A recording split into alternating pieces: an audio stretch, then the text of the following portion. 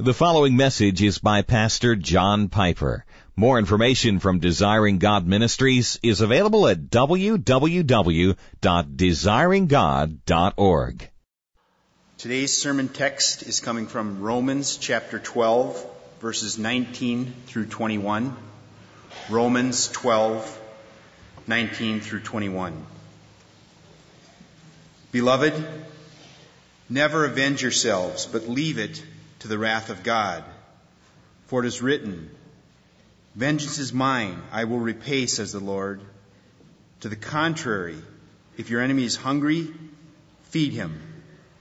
If he is thirsty, give him something to drink.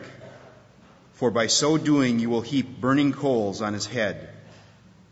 Do not be overcome by evil, but overcome evil with good. Let's pray together. Sam is so right, Father. You are wrathful and you are merciful. And we want to be found under the mercy and not under the wrath. And the shield from the wrath is one alone, Jesus Christ, perfectly righteous and perfectly damned on the cross in our place. Would you come and gather unbelievers in this room under the shield of Jesus and out of wrath? And would you establish your saints with fear and trembling in their place of safety, so that they do not treat anything that you have touched as trivial. Call no man unclean. Call no man trivial. Everyone is headed to an everlasting horror or an everlasting joy. There are no trivialities in God and what He has done. Oh God, help me speak of the wrath of God in a saving, humbling way, a healing way, an empowering way, a liberating way, a joy-producing way. In Jesus' name I pray. Amen. So if you look at verse 19, you will see that we have before us now the phrase, wrath of God. Never avenge yourselves, but leave it to the wrath of God. For it is written, "Vengeance is mine, I will repay, says the Lord." The last time we were together in this text, the focus was on the psychology of this verse. That is, how it works that wrath can mentally make you a loving person. How it is that because God will take up your cause in justice and vindication, you don't need to take up your cause. You can lay it down and give water to your enemy who's thirsty and food to your enemy who's hungry, or a hand, or a help, or whatever enemy love calls for in your life right now. That's what we talked about. How is it that that wonderful word "for" works psychologically? That was our focus last time. To focus today is on how the reality underneath the psychology looks. What is the reality of the wrath of God that when you are confident God will exercise it perfectly on your behalf enables you to be a loving person? What is it? Leave it, Paul says, to the wrath of God. And then, I believe, giving us help with the definition, he takes up the word vengeance. Vengeance is mine. So wrath is among other things, vengeance. Vengeance implies something's been done that should be avenged. And so sin is implied. Injustice, wrong in the world is eliciting vengeance and wrath. And then you have the word repay. I will repay. That implies that something is there that needs to be paid. Something has been done, and a debt has been created, and wrath is the funds which must be paid. And so here's my definition on the basis of that verse of the wrath of God. The wrath of God is God's settled anger toward sin expressed in repayment of suitable vengeance on guilty sinners. I'll say it again. The wrath of God is God's settled anger toward sin expressed in the repayment of suitable vengeance on guilty sinners. Now, the reason I brought up the word anger alongside wrath as a defining element is because in the Bible, those two words, wrath and anger, orge and thumos in Greek, if you just track those through the Bible, they occur together over 100 times. And anger overlaps with wrath and becomes indistinguishable from it at times. For example, Psalm 6 verse 1. O Lord, rebuke me not in your anger, nor discipline me in your wrath. There's a parallel structure, right? We know about this, how the Psalms are written, and the same thing is said in parallel. Here's another one. Psalm 90 verse 7. We are brought to an end by your anger. By your wrath we are dismayed. Or Hosea 13:11. I gave you a king in my anger, and I took him away in my wrath. Or Romans 2 verse 8. For those who are self-seeking and do not obey the truth, but obey unrighteousness, there will be wrath and anger. Now, as I read dozens of these texts where they occur together, it seemed to me that A.T. Robertson is right when he distinguishes them like this.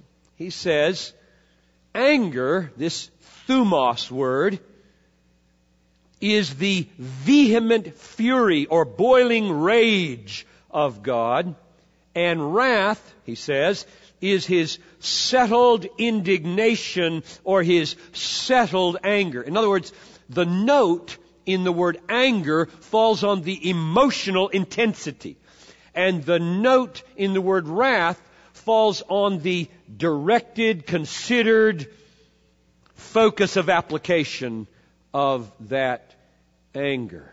But don't make any artificial distinctions here, because they overlap. His anger is always under the wise control and direction of His wisdom and His righteousness. It is never out of control like much of our anger is.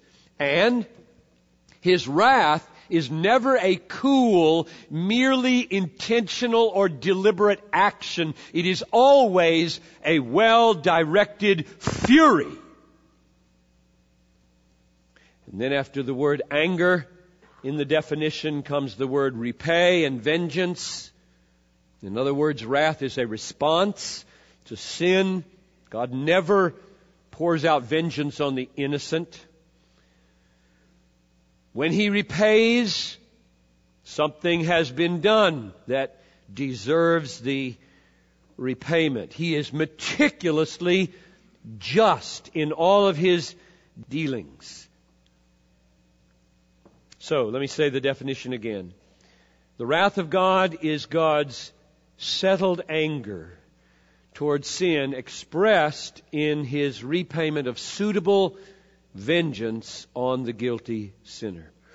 Now, what shall we say about that?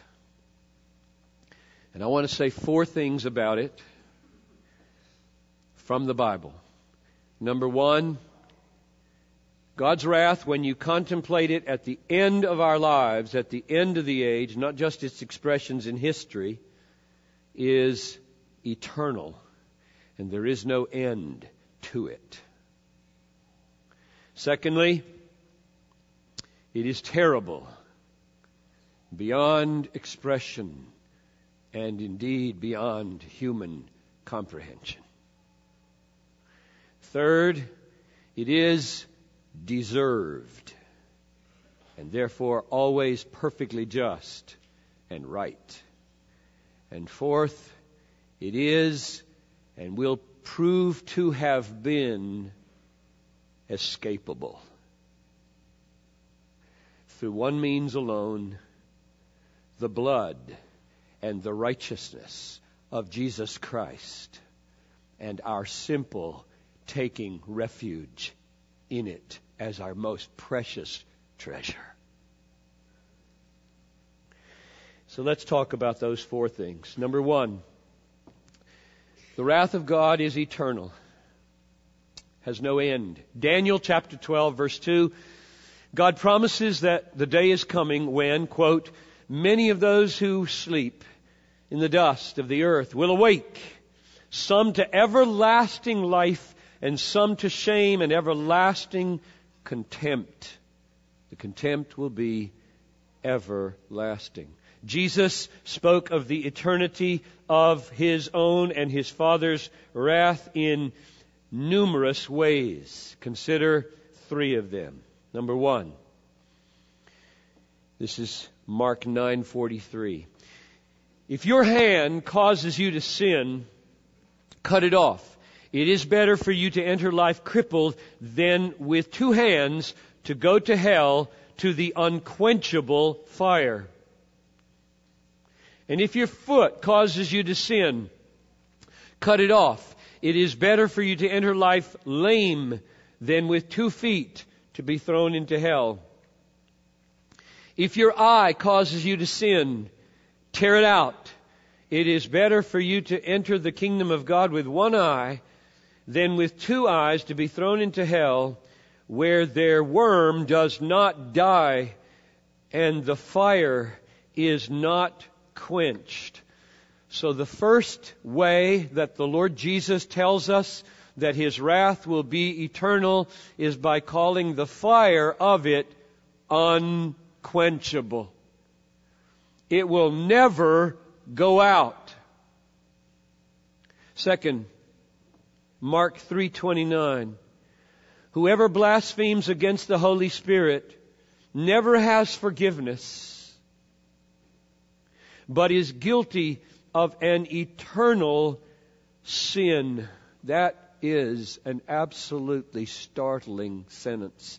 It sweeps away with one simple statement all thought of universal salvation that many people believe in, with the help of people like George MacDonald and others who say, yes, there's a hell, and it'll burn the hell out of you eventually, and all will be saved. That won't work with this verse.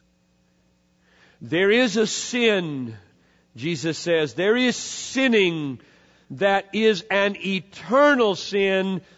It never has forgiveness. There is no end to the hell punishing that sin. It will never be forgiven. That's a very powerful statement. Let it have its appropriate effect. Third, Matthew 25, the parable of the sheep and the goats. You know the parable. The king comes, all the nations are gathered, the sheep are on the right and the goats are on the left, and Jesus, speaking as the king, says, the king will say to those on his left hand, depart from me, you cursed, into eternal fire, prepared for the devil and his angels. And then verse 46, these will go away into eternal punishment, but the righteous into eternal life. And that's very important because you see the parallel. You try to play with this word eternal on the judgment side, and you wind up playing with it on the life side. If you want to say eternal means a little bit of time, and then after that, after the age is over, then there's salvation. What are you going to do with this word eternal over here with eternal life? It's the same phrase. It's the same word. These go into eternal life. These go into eternal punishment. It means that punishment never ends. This is almost incomprehensible for our human minds to imagine. But there it is. And let us tremble as we hear the Lord speak it to us. Never ending. Then the Apostle Paul joins Jesus in the teaching.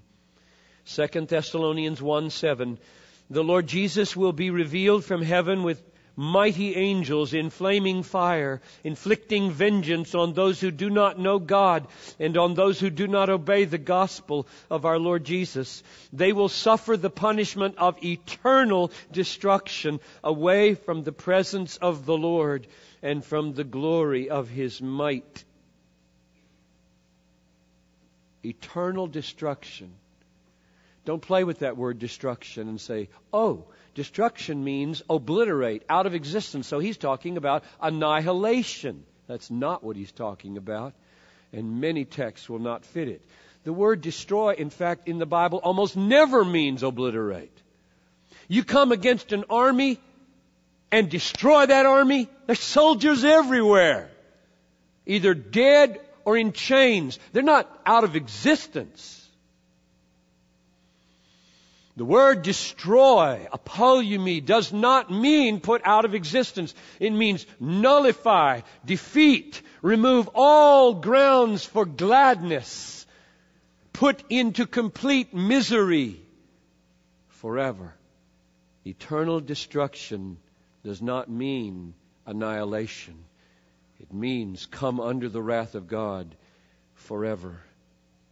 And then finally, on this first point, let the apostle of love speak. I remember reading an editorial in the Tribune years ago. In fact, I wrote a star article about it. In fact, I wrote an article and sent it to the Tribune about it. And they didn't print it.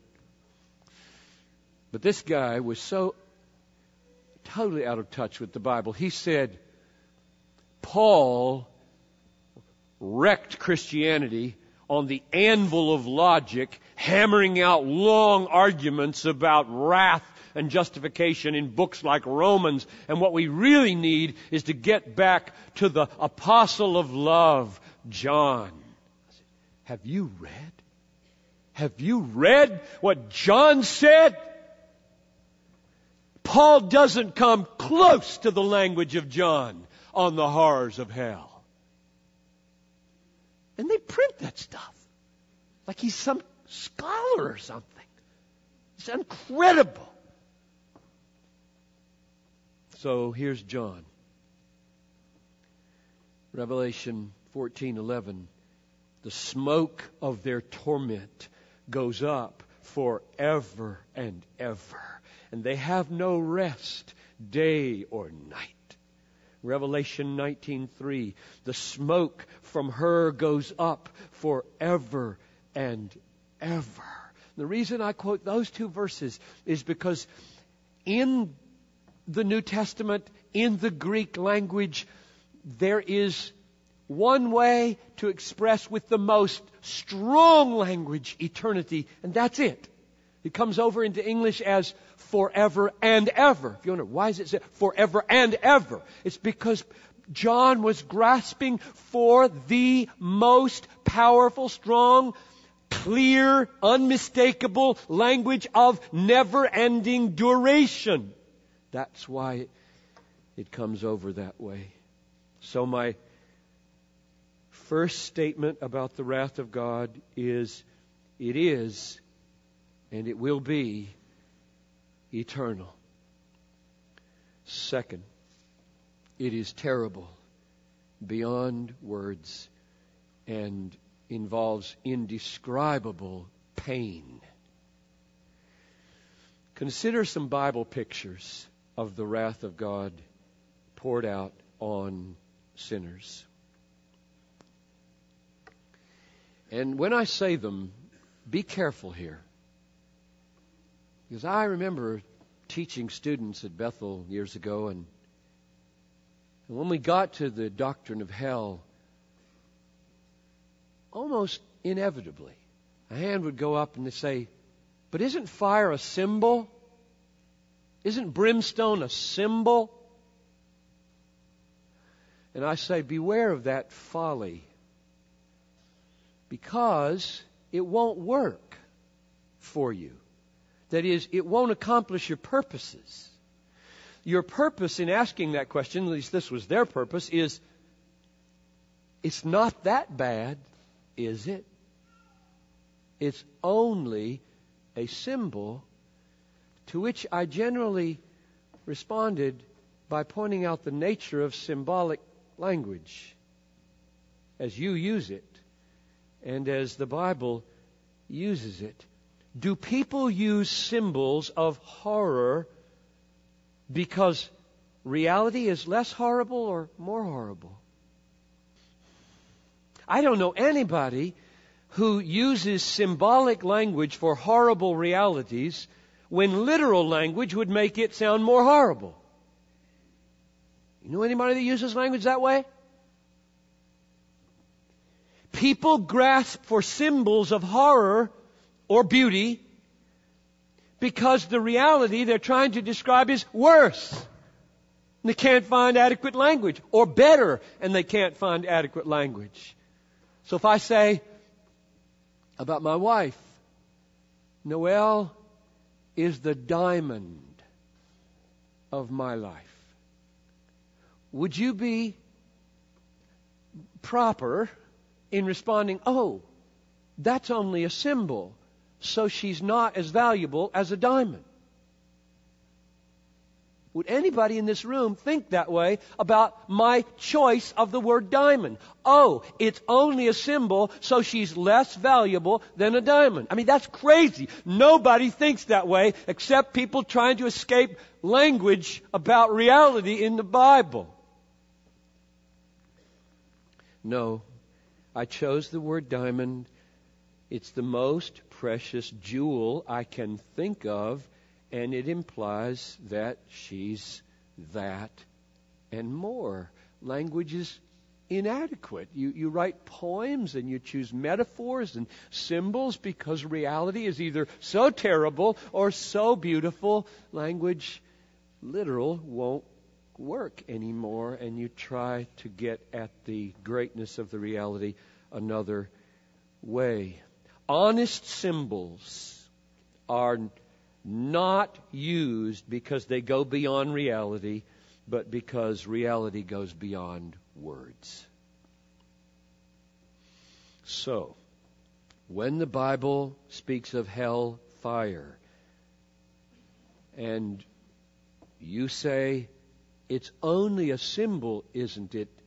Realize that you may be saying something you don't want to say, namely, it really is worse than that. And that's the best that the apostles could find, or Jesus could find. And I do believe that is in fact the case. So let's see how Jesus speaks of this terrible reality. Matthew 13:41. The Son of Man will send His angels. They will gather out of His kingdom all causes of sin and all lawbreakers and throw them into the fiery furnace. In that place there will be weeping and gnashing of teeth. So He shifts from the picture of harvest to the real gatherer of lawbreakers, not wheat, lawbreakers, into the fiery furnace, which is not merely a picture anymore because it's gnashing of teeth in there. Here are 3 more images that Jesus uses to help us get at the reality of wrath. He pictures a master returning and finding a servant who is disobedient. That's the way the second coming will be for many people.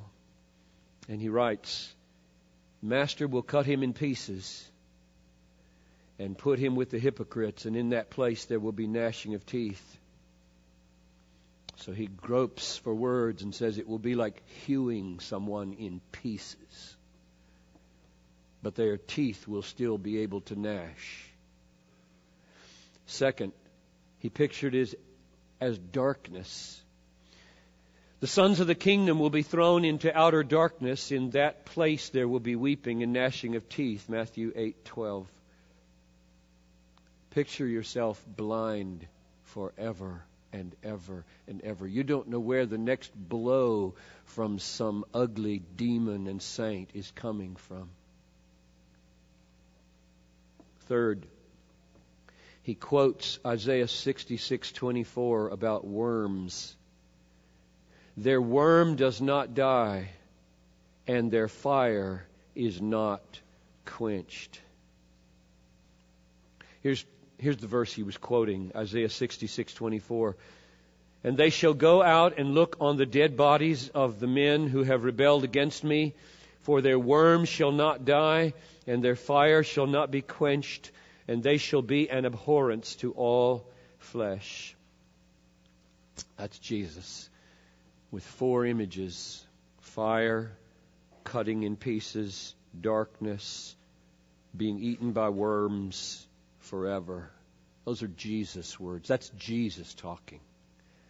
If you wonder whether Paul created the doctrine of hell, Paul never mentions the word hell. In fact, Jesus is the one who names it 12 times, and the other writers don't use the word. They just use wrath. So here's John again, the love apostle. Chapter 6, verse 15 of the book of Revelation. The kings of the earth, and the great ones, and the generals, and the rich, and the powerful, and everyone, slave and free, hid themselves in the caves and among the rocks of the mountains, calling on the mountains and rocks to fall on us and hide us from the face of him who is seated on the throne and from the wrath of the Lamb. The wrath of the Lamb.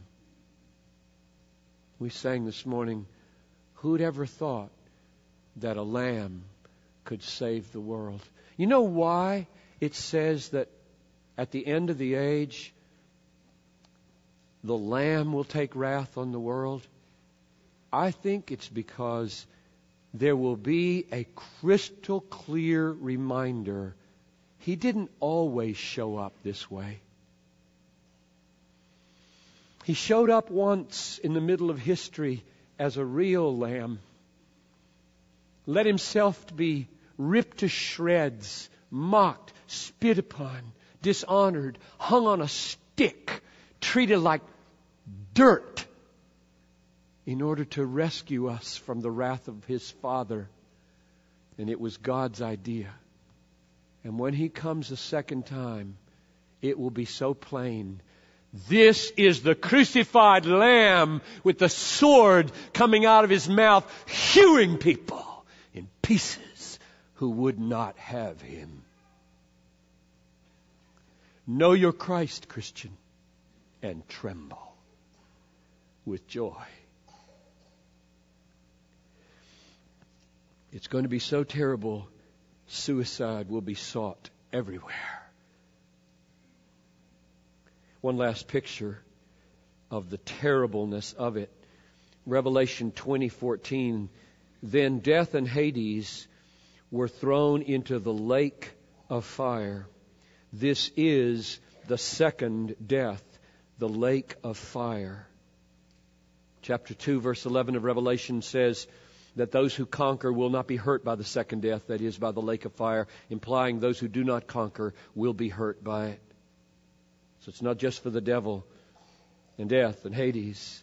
It's for everyone who does not conquer by faith. This is the victory. This is the conquering that overcomes the world. Our faith. And if you will not have faith in Jesus, you will be thrown into the lake of fire. Revelation 20, verse 15. If anyone's name is not found written in the book of life, he was thrown into the lake of fire. Verse 10. They will be tormented day and night forever and ever. Very calmly, without any lifting of my voice, I say it is a gentle understatement to say that the wrath of God at the end of the age will be terrible beyond words. Number 3, the wrath of God will be deserved by all who experience it. That He is totally just and totally right. All you have to do here to see how crucial this is to the Apostle Paul is to read the first chapters of Romans again. We don't need to leave Romans here. Romans 1:18. The wrath of God is revealed from heaven. The wrath of God is revealed from heaven against all ungodliness and unrighteousness of men who by their unrighteousness suppress the truth. And then he goes on, you remember, and he unpacks carefully, meticulously how it is that we know the truth. No one will be escaping because they say, I didn't know there was a God I had to deal with. I didn't know there was a God I had to worship. No one on planet Earth, in any tribe, anywhere, will be able to say that because of the argument that Paul unfolds in verses 18 to 23 of Romans 1. Everyone knows, and all suppress, and are ungodly, and will perish unless they hear the gospel and believe in their Redeemer. And therefore God is just. Or consider Romans 2:5. Because of your hard and impenitent heart, you are storing up wrath for yourself on the day of wrath, when God's righteous judgment will be revealed. Every act of indifference to Christ, every preference for anything over God, every quiver of affection in your heart for sin, every second of our dull affections for God are mounting up mountains of guilt. Storing up every day, we store up more and more warrant for the just wrath of God to fall upon us if there is no shield. Or consider Romans 3, 5, and 6. If our unrighteousness serves to show the righteousness of God, meaning in His judgment, what shall we say? That God is unrighteous to inflict wrath on us? I speak in a human way. Paul was so jealous not to bring any reproach upon the name of God for His justice that he stuck in this little parenthesis, I'm speaking in a human way, just to even talk about the possibility that God could be seen as unjust. And then he adds, by no means, for then how could God judge the world? He had two massive confidences. One, God is just. And two, God will show wrath on this world. And they were not in conflict. And he labored in verses 1 to 8 of Romans 3 to show that that was so. And so, wrath will be deserved. If you're sitting there thinking, well, I can think of a lot of people who deserve that, like Hitler or Idi Amin, or the guy that abused me when I was little, but frankly, I don't think I'm that bad. Consider 4 things. Number 1, one sin alone brought down this world.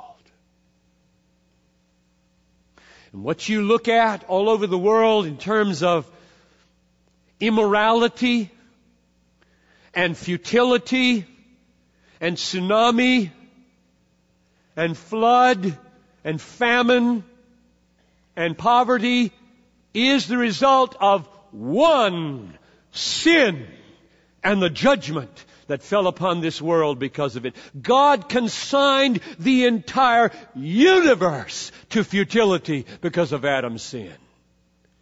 And then think about the fact that you haven't committed one sin. You've committed tens of thousands of sins. And try to make sense of the justice of the wrath of God. Or consider, secondly, James 2:10. For whoever keeps the whole law but fails in one point has become accountable for all of it. Which means that of those tens of thousands of sins that all of us have committed, each one of them was the breaking of the whole law. And compute your merit. Third, consider Galatians 3:10. For all who rely upon works of the law are under a curse. For it is written, cursed is everyone who does not abide in all the things written in the book of the law to do them, which means the curse falls for one breach. One, and the curse falls. Or consider, finally, this. A sin against an infinitely worthy God is an infinitely heinous sin and deserving of infinitely long punishment. Because some of you, having read books, perhaps would say, how can it be just for there to be an eternity of punishment for only 70 years of sin? Isn't that out of proportion? How do you call that just? Here's the flaw in that thinking. It is simply dealing with one aspect of sin that aggravates it, namely its duration. Yeah, a long-lasting sin deserves more punishment than a short sin. That's not the main way sin becomes infinitely culpable. It's not its duration. It's the one against whom it is being performed. If you commit an offense against a toad, you're not very liable for punishment. If you commit a serious offense against a human being, you are very liable to punishment. And if you commit a sin and an offense against an infinitely valuable, honorable, glorious God, you have committed an infinite offense, and duration is not out of proportion to that when it lasts forever. So don't try to run away from what the Bible plainly says. Don't logicize the Bible away. Don't let your emotions govern you here and say, it just can't mean forever. It does mean forever. It does mean terrible. And it does mean deserved. It is just and it is right. Last point. Fourth. And oh, how crucial it is. How beautiful it is. How precious it is. I almost wish I could invert this service, because I had this sermon in my head while I'm standing down there singing those songs. And I can't help myself when I sing those kinds of songs, those glorious gospel songs, knowing what I know about this message. We just got to get this thing turned around. Maybe we could do that in the next hour if we wanted to. So let me end with this point. At the end of the age, when you die or when the Lord comes, the wrath of God impending will have been escapable. It will have been escapable for everybody. We're Calvinists. Don't ever think that Calvinism teaches that anybody who believes in Jesus is excluded. We preach the gospel indiscriminately to the whole world. Whosoever will, let him come. I just read at the end of the Bible this morning. Let those who thirst come to the waters. Let him who desires drink of the water of life without price. That's true. The blood of Jesus Christ was shed to bear all the weight of punishment. The righteousness of Christ was performed to fulfill every duty we failed. And we will have that on our side if we go to Him. And we won't if we don't. That's clear in the Bible.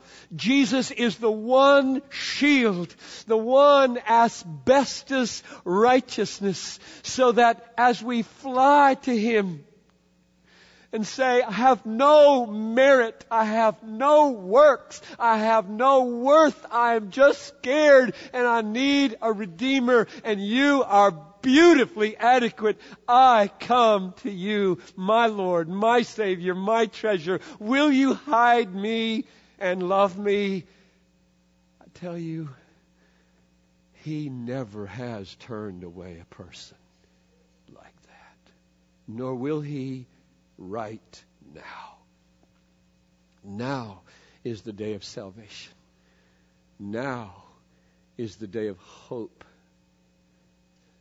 Nobody has to leave this room liable to the wrath of God. Nobody.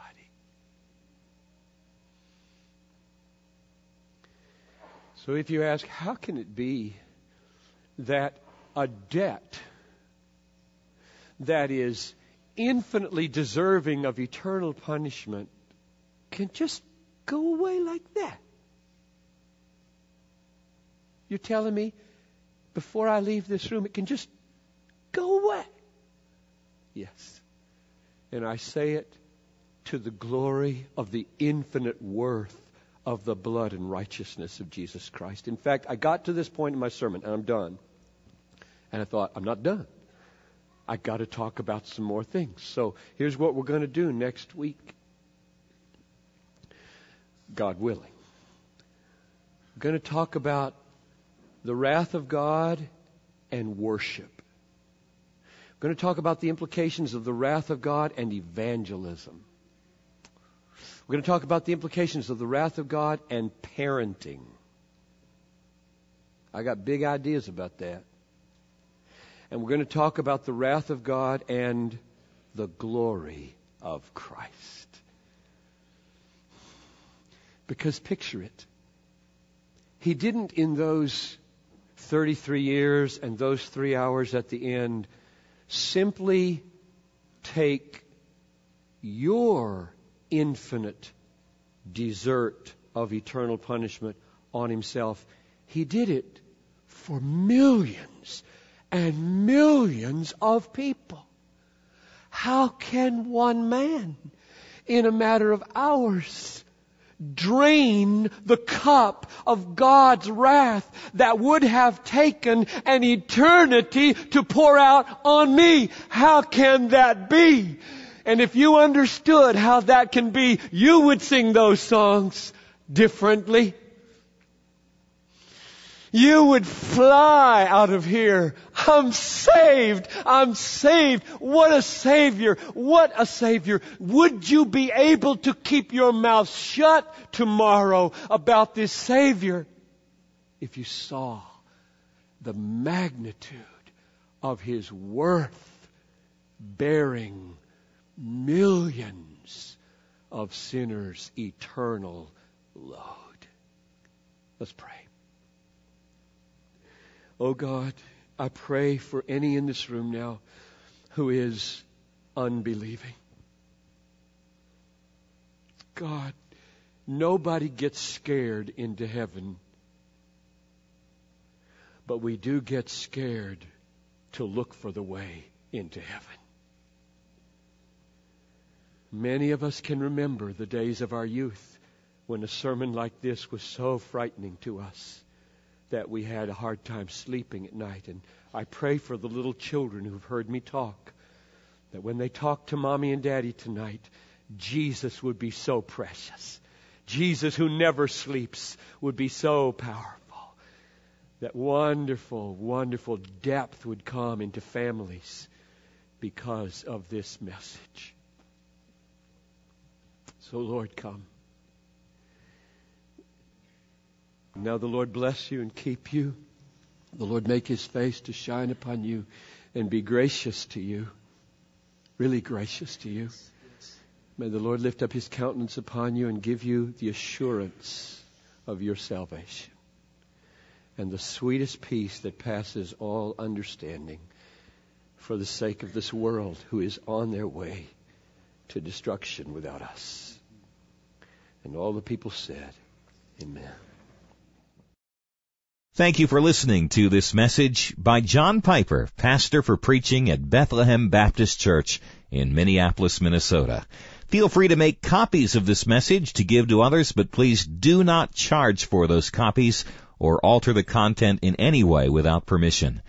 We invite you to visit Desiring God online at www.desiringgod.org. There you'll find hundreds of sermons, articles, radio broadcasts, and much more, all available to you at no charge. Our online store carries all of Pastor John's books, audio, and video resources. You can also stay up to date on what's new at Desiring God. Again, our website is www.desiringgod.org. Or call us toll-free at 1-888-346-4700.